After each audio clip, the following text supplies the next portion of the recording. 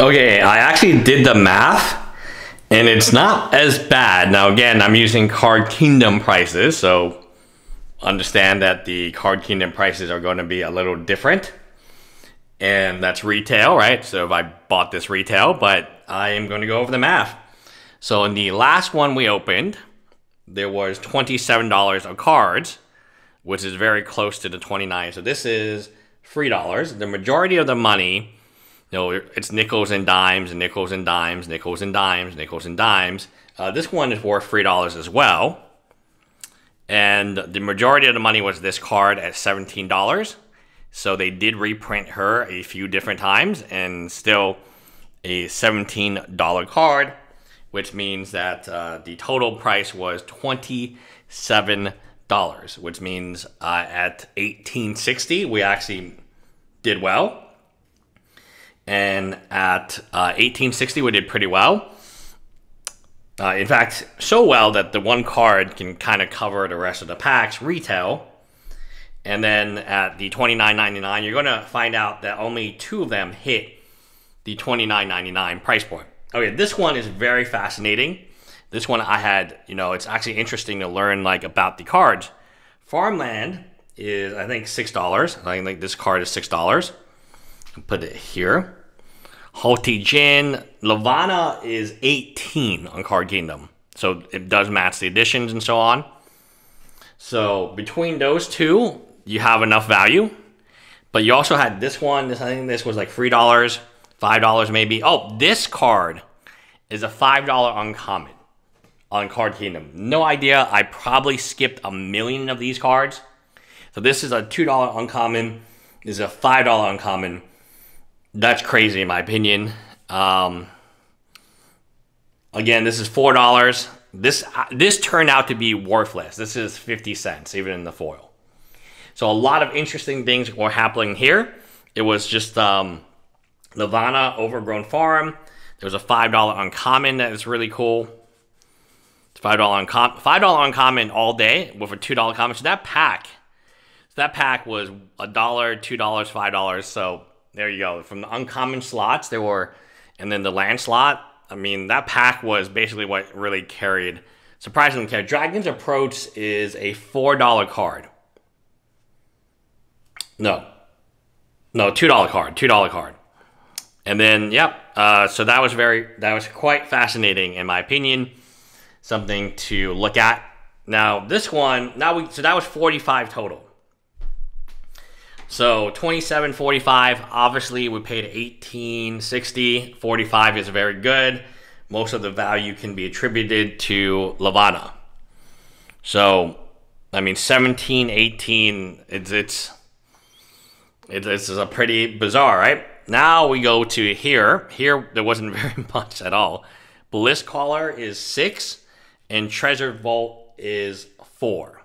So this is $10, and then the rest of it is just nickels and dimes, right? Nickels and dimes. This one's not bad. This one was I think $3. And then nickels and dimes. Night of Autumn was only $1. So this very drama-heavy pack was only $1. So $17, that means at $29.99, we definitely lost money. But at lower amounts, we still were okay. Wait till you see some of this shit, man. Okay. This card is worth $16. So there you go. So $30. Rune Crab was worth like $2. There's another $8 card. This is an $8 card. So between these two, it's $24. So you can kind of figure out that was pretty crazy, right? You know what? I'm realizing that the $5. Maybe I should do all cards above $5.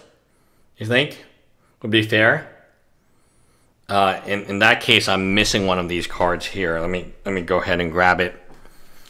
I'm pretty sure I know what it. Oh, it's the uncommon. It's the uncommon offer you cannot refuse. Okay, I'll just leave it. So I'm doing all cards $6 or more. So there you go. Those are the two cards together. They're very close to $30. And here's the other cards of. This card was not worth that money, it turned out. I was incorrect in assuming the vampire card was worth any money because it was not worth money. Yep. Next one, we only got $7 from this. The first two were really, really bad. We only got $7 from this. And we got like a $6 card. Oh, this is a $6 card. Okay. And that's it. I mean, wow. Crazy. So that was only $7. And so we lost money there. And then this one was also equally bad. I learned something very interesting, is that the land primary bounty was $1. This land cycle is not good. The Strixhaven land cycle is not good. At least this particular land, which I also got foil.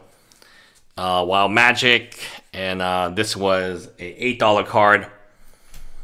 So $13. So let me show you the math. That's the math. So the first box, we got $8, $1, $1. We lost money here. And we definitely lost money on the second one. So that was not good. So our total math, I'm just going to round to 20, is $120 we had to hit retail. I hope it's not. Yeah, okay. So $120.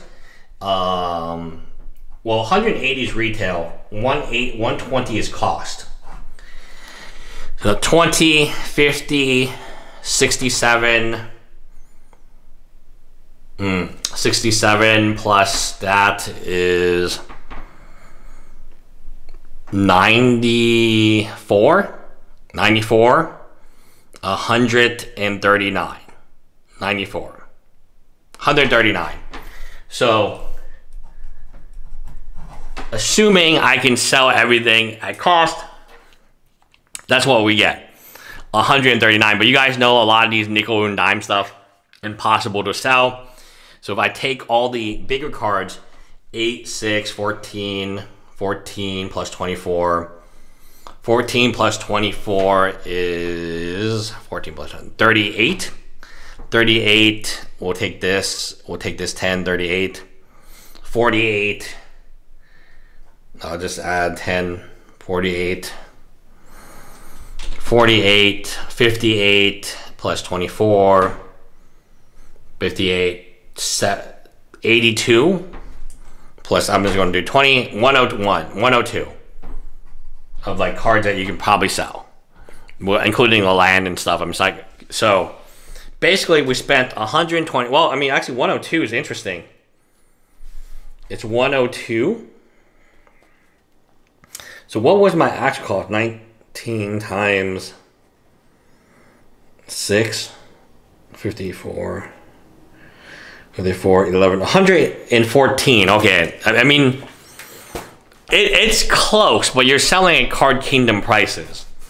So that's it. I mean, it was very interesting to open this stuff.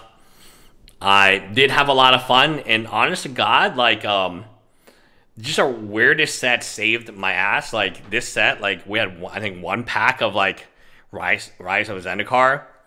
And obviously, in Jumpstart, holy moly, Jumpstart was all the valuable cards. I mean, we didn't open that much Jumpstart, and they had those two cards in it, and it was like, whoa, that's pretty damn good. Everything else, you know, it's what it is, right? Anyway, bye guys.